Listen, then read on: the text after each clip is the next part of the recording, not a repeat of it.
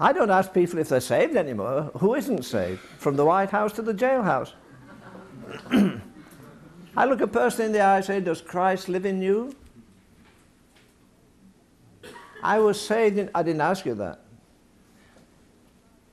I'm asking you, does Christ live in you? Christianity is the only religion in the world where a man's God comes and lives inside of him. Yes. A Chinese scholar was given a copy of the New Testament. He'd read the Quran, he'd read the Vedas and all the sacred books.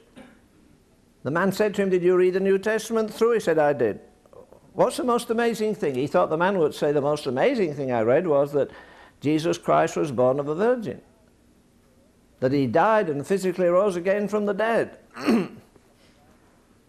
Instead of that, he said the most awesome thing is in Philippians chapter 2, or Ephesians chapter 2. It is? Yes.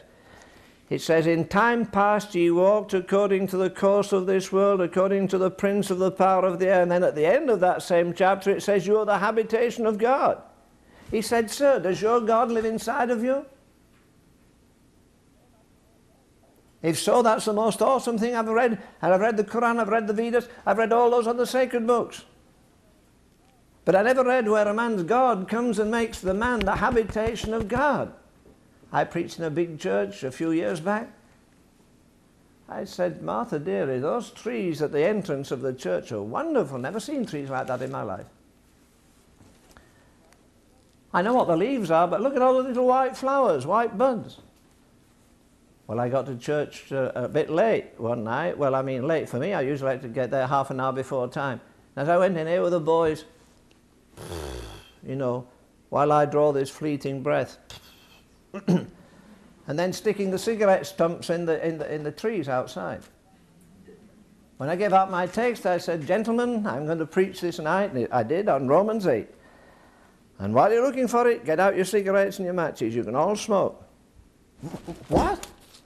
Deacons nudging each other. We knew this guy was a crank. I said, smoke. This building isn't the temple of God. This is the temple of God. You defile it till you got to the door of the church, defile it inside. Of course, if you start smoking, I'll tell you to stop. But I said, this is a temple. He doesn't dwell in temples made. He dwells in a habitation. What? Full of carnality, full of jealousy, full of pride, full of anger, full of secret lust. David says, restore unto me the joy. I've enough pain.